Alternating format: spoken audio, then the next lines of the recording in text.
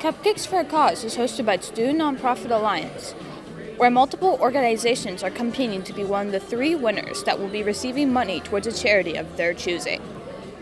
Each team had 30 minutes to decorate before they were told to stop and the secret ingredient was announced.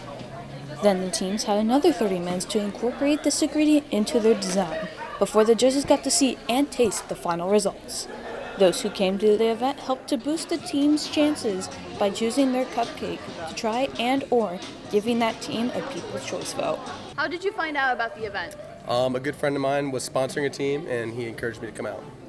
All right. What is your favorite cupcake so far? I know you bought a lot of them. My favorite cupcake today was the cookies and cream cupcake by, I don't remember the team.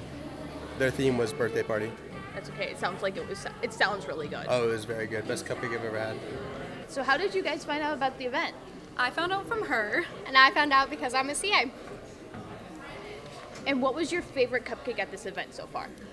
Can I speak for both of us? Yeah.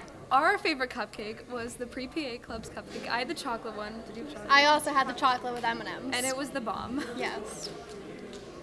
Oh, it was hectic. You were decorating on this time limit with everyone around you going nuts, people buying cupcakes, and everything is a mess. I was covered in icing, but it was fun. Reporting for all of you, this is WSRU-TV News.